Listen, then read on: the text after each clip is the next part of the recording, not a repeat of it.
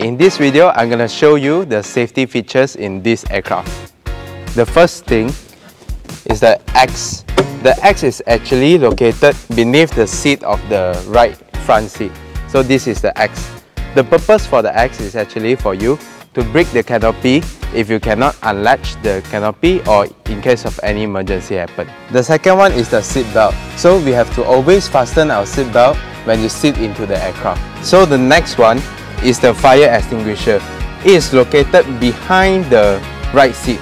So in case of engine fire or any burning happen, you can just remove the fire extinguisher, remove the pin and point the hose to the fire source and press. Okay, the last one is the first aid kit. This is very important.